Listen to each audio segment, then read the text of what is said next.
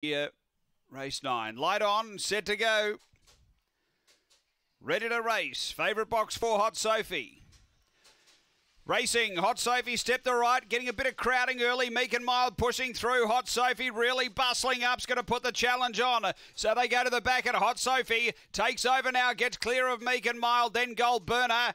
Behind those, Burning Glow, then Destiny, Catalina, Sutton, Daisy out deep as Hot Zambuca and Meek and Mild, but off the back, the leader is Hot Sophie. Out by 5 over Meek and Mild, and then came Gold Burner. They're on the turn, and the front runner is Hot Sophie. Clear and going well from Meek and Mild, and Hot Sophie too good. Second out deep, I reckon, Gold Burner just from Meek and Mild, and then Burning Glow. Behind those next, we had Hot Zambuca, then Sutton, Daisy, calling his Sprite, and Destiny, Catalina. The time here is 31 and 23 after the running of race number 9, and was away okay. There was a bit of pressure early.